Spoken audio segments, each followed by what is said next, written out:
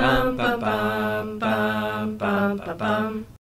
You're listening to Tove, a podcast about the good place and Jewish ideas. Hi, I'm John Spira-Savett, and I'm so excited to welcome as my co-host today, Rebecca Rosenthal, also rabbi. Rebecca, where do you rabbi? I am the director of youth and family education at Central Synagogue in New York City. So I do everything for families with children, early childhood, religious school, teens, Shabbat, all kinds of different things with the families. Rebecca is one of the people I admire the most in the field of everything she just listed, and also one of the people I've been talking about this podcast idea with for months, so it's so exciting to be here and do this with you. And I wanted to ask you, which of our main characters do you identify with the most? You know, I thought about this for a long time after you told me that you were going to ask me this question, because I feel a little bit like, I don't know if you ever saw around Passover, they did, the four children of the good place, the wise one, the wicked one, right? And the ultimate conclusion, I think, of the four children is we're all a little bit of all of them. And so that's a little bit how I feel about the good place, which is I'm all a little bit of all of them. But the more I thought about it, I also think of myself as being like Michael, where I make a lot of plans and sometimes they go very badly and I try not to freak out about it. And Michael does, better and worse job of not freaking out about it over the course of the series.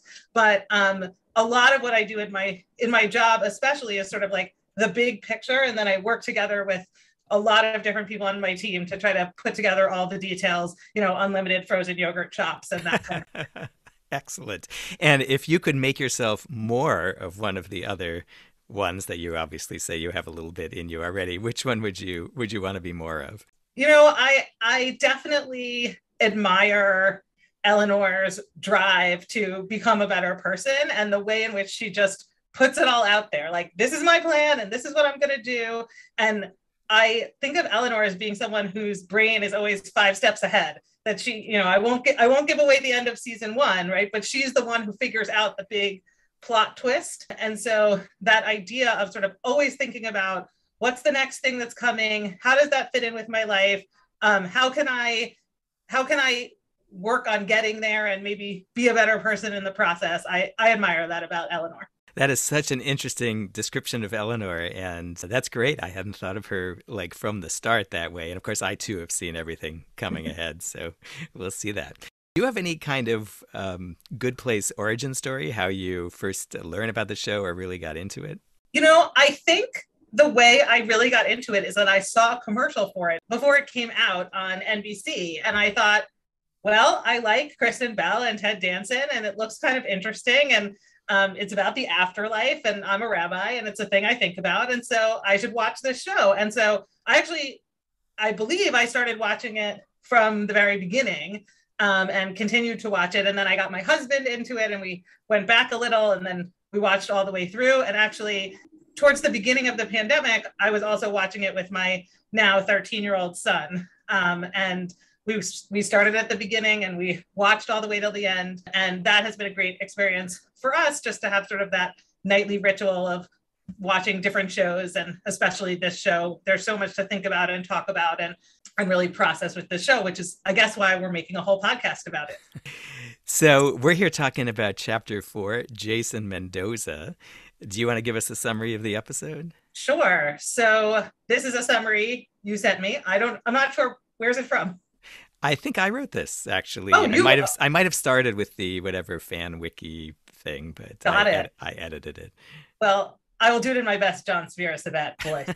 In the town square, Jianyu reveals to Eleanor that he is not a Taiwanese monk, but an amateur DJ and drug dealer named Jason Mendoza from Jacksonville, Florida. His meditation room is, in fact, his bud hole, a man cave with music posters and video games. Eleanor urges Jason to continue to hide his identity. But during her class with Chidi, Jason blasts his electronic dance music from Tahani's house. They hurry over and Eleanor manages to get Jason and Chidi out before Tahani learns the truth. Her plan is for Jason to continue to pretend to be Jianyu in public while he joins Chidi's ethics class with her.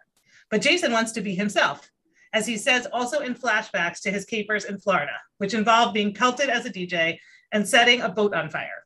Michael asks Tahani to organize the grand opening of Patricia's new restaurant, The Good Plates, where all the diners are served their favorite meal from their lives on Earth. Michael asks everyone to tell the story of their meal, and before Jason tells his real story, Eleanor creates a distraction, which results in the opening of a sinkhole. Tahani resigns as Michael's assistant, but then agrees to stay on and help keep morale high in the neighborhood while the sinkhole goes away and the restaurant is rebuilt.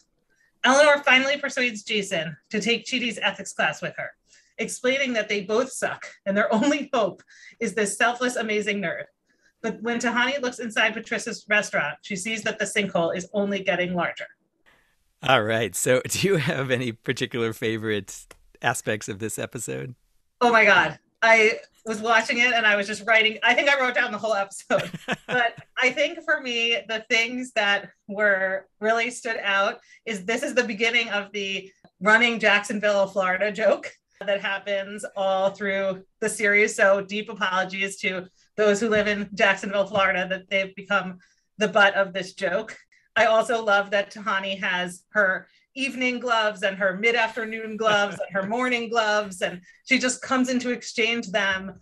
But I think, I have to say, I think my favorite line is when Michael says that you can be 104% perfect, which is how you got Beyonce. Which I think many people would agree with him on that one. There were just like so many funny parts to this episode, as there are to all of them. But I think one of the great things about this show is the way in which even the funny parts have like a little bit of, they're tinged with a little bit of truth underneath them, right? That we all maybe strive for 104% perfection, but the only person who can get there is Beyonce. I love the way in which Jason expresses himself with such earnestness, especially this idea about being himself, which I think we're probably going to talk about, while describing the most crazy things that he does. And I also loved at the beginning where he was describing how he doesn't like being described as Taiwanese. He says, "I'm Filipino. That's racist. Heaven is so racist." Yes, that was also a great moment. And also, I think, again, another joke that has a level of truth underneath it, which is that, especially in the world we live in now, understanding how people want to identify and identifying them in that way is so important, using people's correct pronouns.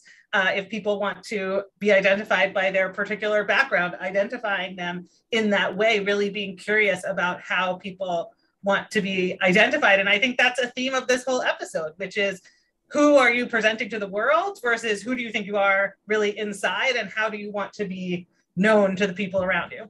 Yeah, and I think frustrating people's expectations is a big thing.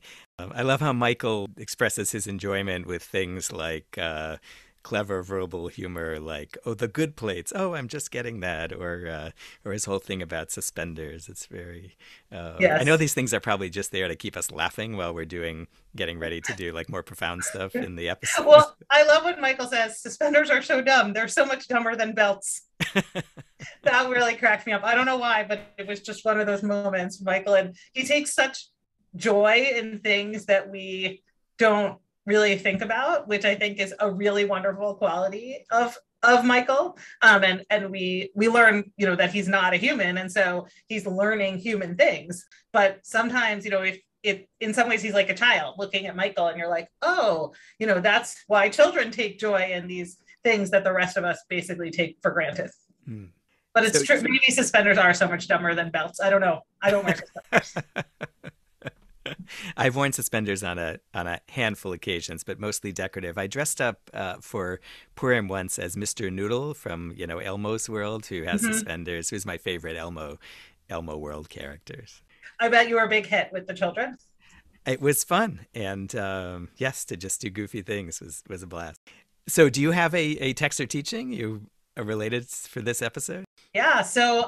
This is a text that I learned from my great teacher, Rabbi Sharon Brous, who's the rabbi of Ikar. It comes from the Talmud, and the rabbis are discussing an instruction from God about the building of the Mishkan, the tabernacle in the desert.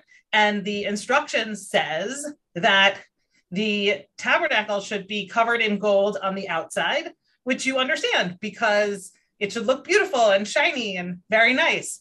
But then they say you should also cover it with gold on the inside, which is a part of the tabernacle that no one sees. No one goes in, no one sees the gold.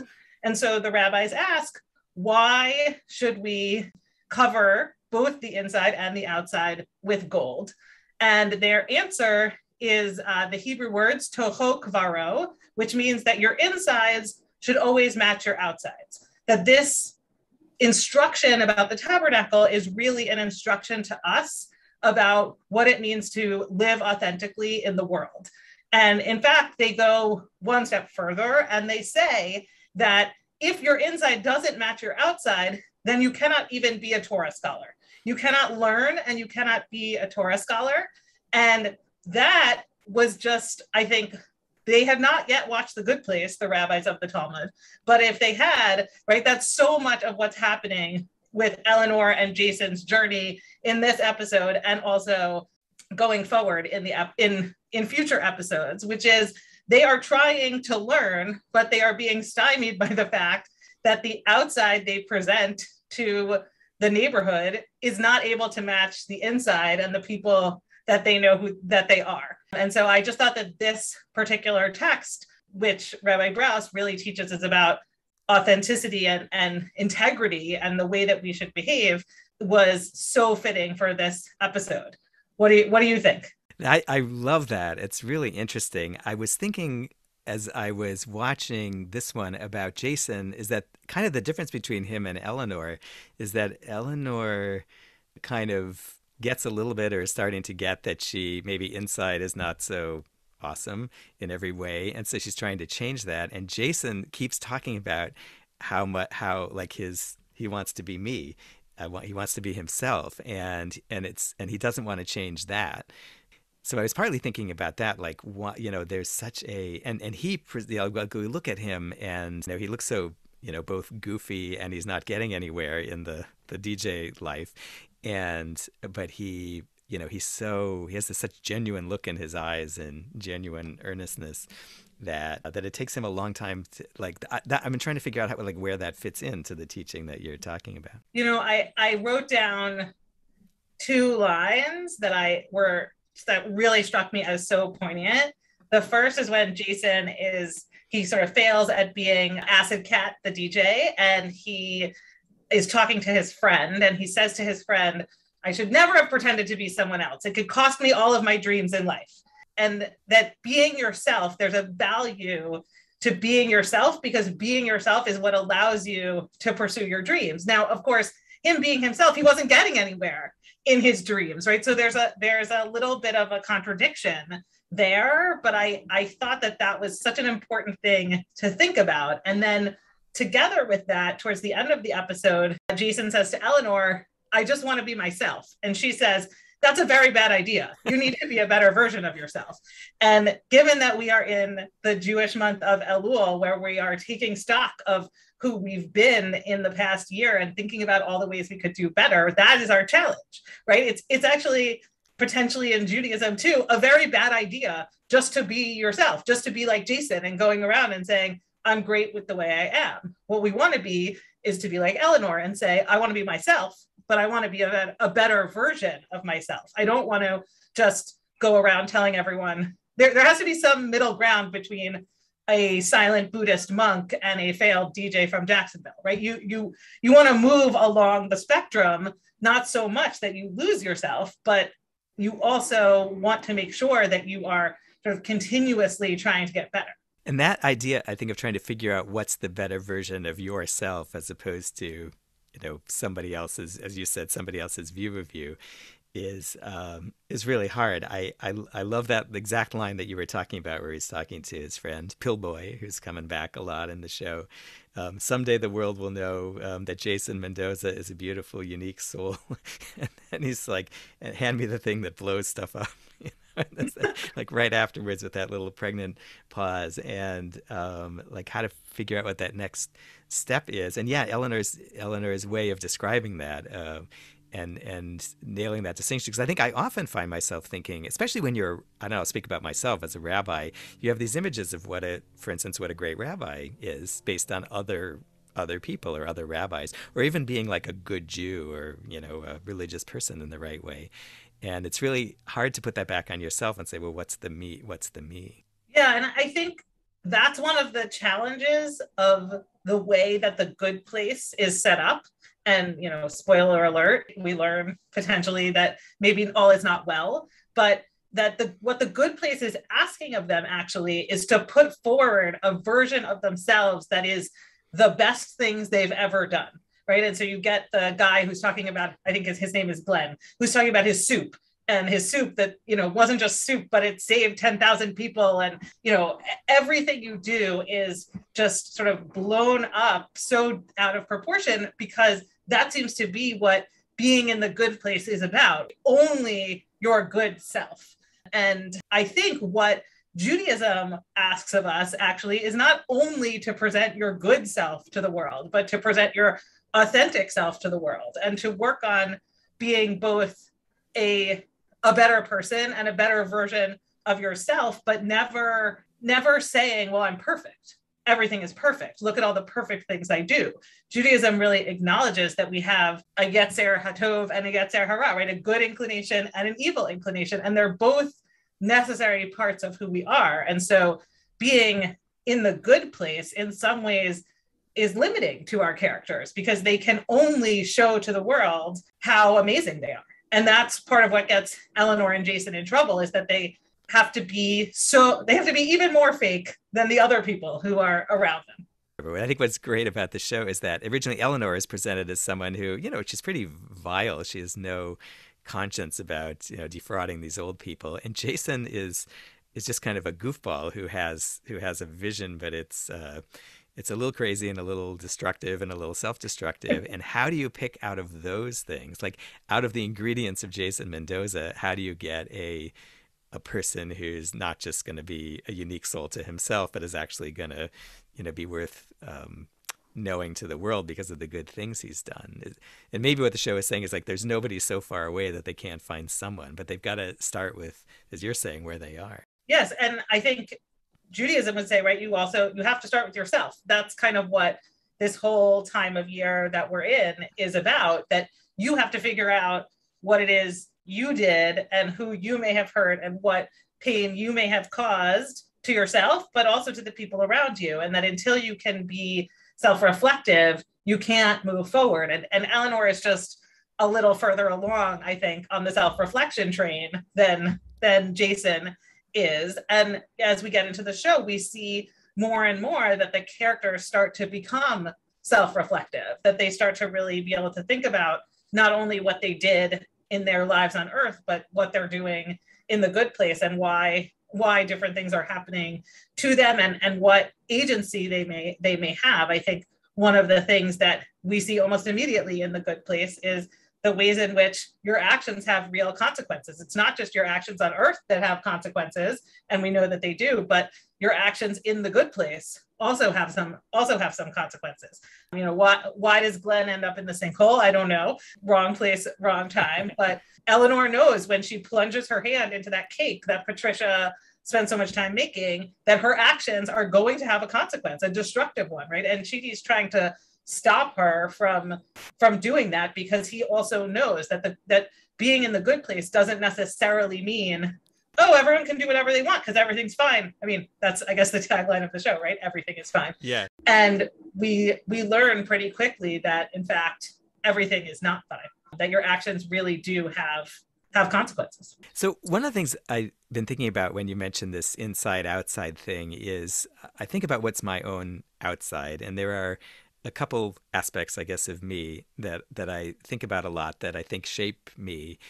One is I am short, as people who are my age and my gender go. And I think about how much of my persona or how I carry myself is shaped by the amount of physical space I take up in the world, especially when some of the people who I admire are kind of larger. They're larger metaphorically because they're larger physically than I am. And so I have to do different things in order to express myself or have a good influence. And I've often wondered, like, if I woke up and I was, 6'5", would I be the same guy? Would I do the same things? And then I think just in terms of kind of personality characteristics, that where some of my ways of engaging with people and sometimes wanting to be, conciliatory or leading that way, as opposed to starting with this is what I think, and who makes I think almost if my life were a chess game, I'd rather be black and maybe make the second move after you make the first move. And I don't know if that's related to the other thing, but it just seems to be ingrained in me. And I think, okay, those are ingredients. Should I try to? I can't fix the height thing, but not that that's something that needs to be fixed, by the way, to anybody. But the other thing is something, for theoretically I could learn different behaviors, but I have to remind myself not to do that. I got to work with the package I have. Yeah, I think that's the other side of this coin, which is self-acceptance. You want to try to be the best version of yourself, but then there's also the accepting of yourself. And for some people, Jason is very, very accepting of himself, right? He thinks he's great. And Eleanor is like, no, we suck. We have to go to these classes with Chidi. And she starts out as a person who's very accepting of herself. And she's like, hell yeah, I'm in the good place. I am great. And then she sort of moves away from that version of self-acceptance. And it's a little bit of accepting the things you cannot change and changing the things that you think you need to. And, as you were talking, it occurred to me that Jason is the only one in the show who really changes his clothes based on the persona that he's putting out there, that he has his monk outfits. And then when he's in his bud hole, he's wearing, jeans and a t-shirt, or his DJ outfit, or whatever it is. Eleanor and Tahani and Chidi and Michael and Janet, they all wear relatively the same style, I think, most of the series. But Jason has this sort of inside outside, right? When he's wearing his Buddhist monk clothes, he feels like there's a particular behavior that comes with that outside, which is being silent. And when he's wearing his Jason Mendoza clothes, he can then be, his DJ video game playing guy who blows stuff up. And, I think that we have that in our own lives, right? We get dressed up for particular occasions, or we might wear white on Yom Kippur because we think that comes with a particular set of behaviors or expectations. But how does sort of what we're putting out on the outside influence the way we decide to behave on the inside? It's great, obviously profound what you're saying, and also just making me think about all these pieces of the writing of this particular episode. We were talking about Michael's suspenders and also Tahani's different gloves, which is such a less significant version of what you're describing about Jason. And I was even then thinking about the acid cat helmet thing, which is that you could pretend to be me by just looking like me, dressing up, and how much even Jason back on Earth in his, just says, okay, I'm going to take the hat off and show myself.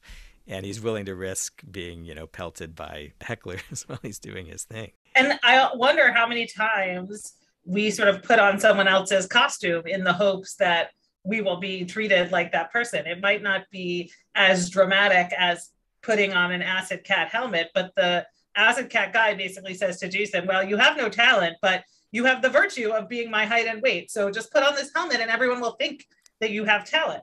When you're a rabbi and you're standing up there in your white robe on Yom Kippur and giving a Devar Torah or a sermon or leading in prayer, people vest that with a certain amount of authority, whether or not you, I know, have earned it because you are a great rabbi, but whether or not you have earned it, people vest that with a particular amount of authority. And I think sometimes we divorce that from the person who's standing up there, right? Like the actual human clergy person who is both great and fallible. And we think like that person is up there on Yom Kippur, trying to get God to forgive us for all of our sins, which is not exactly how it works. But I do, and we do the same thing with some of our leaders, that when people put on the clothing, physical or metaphorical, of a particular role, we think that person, is now in that role, whether they deserve to be there or not. Can I ask you, since you are a rabbi who is a woman, and for so long those two things didn't go together, does this play for you? Yeah, I think it's definitely something that I think about when I came to Central and I realized that the clergy wears robes on the high holidays. Part of me was like, woohoo, now I don't have to think about what I'm wearing, right? And the congregation doesn't get to make comments about my dress or my jacket or anything else, because we're all wearing the same thing. I guess they could still make comments about the shoes, but we're basically all wearing the same thing. But then we also had this moment where a bunch of us were downstairs in the service for our youngest students in our early childhood service, and all the rabbis are wearing their robes. And I'm thinking, this is wrong, right? This creates a separation between us and the families and the kids. And I don't want the kids to look at me and say, like, there is the rabbi wearing her robe, which is not a woman thing. It's just I guess that doesn't completely answer your question, but I definitely think that women leaders and clergy people, and I certainly think a lot more about what we wear when we go out in public. It is not, many male rabbis will wear a kippah, a head covering, and that's sort of a signal. I am a religious leader, at this event. For women, it's a little bit more complicated. Not every woman feels comfortable wearing a kippah. I usually don't wear one, although there are situations where I have, because I think it sends a signal to people that, like, I am a rabbi, I am a Jewish leader. It's definitely complicated thinking about, like, does this dress that I'm going to wear on the bima on Friday night or Saturday morning, right? Is it appropriate? Does it project authority? Does it work for Shabbat, right? There's a lot of questions that go into that, to go into everything I wear. What does your talit, your prayer shawl, look like? I have no idea if men think about this, this particular question. So there is something nice about, on the occasions where we wear robes, wearing the robes and just not having to think about sort of what your outside looks like, and you can focus more on potentially what your inside looks like, which I think is also part of the point of Yom Kippur. When I worked for Ikar in Los Angeles, everybody wears white on Yom Kippur. Like, there is no other color in the entire congregation. Everybody's wearing white. And part of that is because we don't want to focus on what people are wearing, right? There's this sort of purity to white so that we can focus on our inside, so that we can focus on prayer and repentance and everything else that we're supposed to be focusing on Yom Kippur. That was a long way of answering your question. Yeah, it's great. I was thinking as you were talking too, that we talk about what we shouldn't do in terms of conforming ourselves to the external expectations of others, but then going to try to figure out the inner and where to go get the alternative. And your text reminded me of another text, which full disclosure, I didn't just come up with this on the spot, although it is one of my go-to texts. It's also from the Talmud. And it says that if a person is born under Mars, so this is kind of a little astrological thing, I guess, when Mars is the planet, I guess that's ascendant, it's the red planet, the person will be someone who draws blood. Maybe a surgeon, maybe a thief, maybe a shochet, who's someone who slaughters animals for kosher food, or maybe a mohel, which is a person who performs the ritual of circumcision to bring boys into the covenant. So I put the astrology part aside, which is probably part of its original context, and think that what it's saying is that you have a certain like range of destinies that have to do with you. In this case, it's, they believed, that some, let's say your innate set of options, but and also then something about your circumstances. And if you want, like, you could be the evil version of that, or the medium version of that, or the very righteous, quote unquote, version of that also. And I really like that as a way of saying, okay, like, I have these qualities, like the worst version, what I was talking about before, the worst version of being a conciliatory kind of person is to let people walk all over you and to be squishy and mushy. And, another worse thing would be to deny that and pretend you don't have it. And maybe the best person would be a good listener who's also, listening out of your integrity.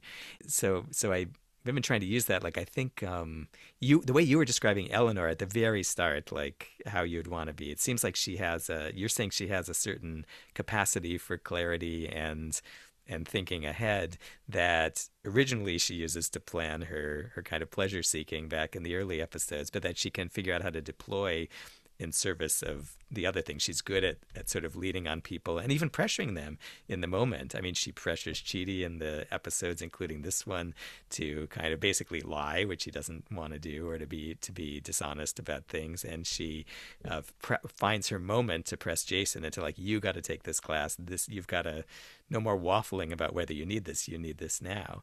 And so she used to use those things for bad, and she figures out a way to loop them onto, you turn them into good. I've never heard that text. It's really interesting to think about sort of what is the spectrum of what is possible with all of us, right? And I think a lot of what we have been also talking about in this country right now in terms of questions about sort of race and socioeconomic class, and when you're born somewhere to some particular parents, right? What is the range of people you can be? And this, I like the way you thought about this text of like, what is the worst possible version of myself and the best possible version of myself, right? And some people are just immediately able to get to that best version of themselves. And some people are the worst version of themselves. And some people, move back and forth in the middle. And I think Eleanor is so complicated because the reason she's pressuring Jason to take this class is not only because she wants him to be a better person, but because she's worried that exposing him will also expose her, and then she'll get sent to the bad place, right? So her actions and her intentions are maybe not completely aligned. The outcome of her actions means that Jason gets to move a little further along on that spectrum of sort of who is the worst version of Jason, who is the best version of Jason. And I think this will come up, I won't give anything away, but a number of more times as we meet other characters in the show about like, and that's the essential question of this show in general, which is, can people change, right? How much can people change, and how far along the spectrum can they move? And, what is a destiny of your birth? And we know that from looking at statistics that, some people are more likely to be X or Y or Z, but how much do you have control over that? And I think that really is at the heart of the show, which is how much do you have control over who you are. And you said something earlier that really picks up for me another facet I hadn't thought about in this particular text, which is you said that being in the good place, like in the circumstance, could actually be stifling, or seems to be stifling a little bit, certainly to Jason and to Eleanor, but I think you were suggesting possibly to everybody there, and that environment isn't necessary. Like they have to, in a way, fight. I think what you're saying is they have to fight that environment in order to become better, even though the environment is also the thing which makes it so urgent that they try to become better. Yeah, I think Tahani, who, when you first meet her, you think she's not a particularly sympathetic character, right? She seems very shallow and concerned only about kind of how good she can be. I, did this, and I had this gala, and I raised this many millions of dollars, helped this many people, and she seems very concerned with her outward appearance. But then I think about like how much pressure it must be to be that person, right? And I think, I'm not Tahani, but I think all women, and I certainly feel this way, have this sense of like, I have to be perfect. I have to be better than everybody else. I have to look perfect. I have to present a certain face to the world. And I think Eleanor seems to care a little bit less about that, but Tahani really seems to, and maybe it's because I know her because I've watched the whole series now, but she seems to feel so much pressure, right?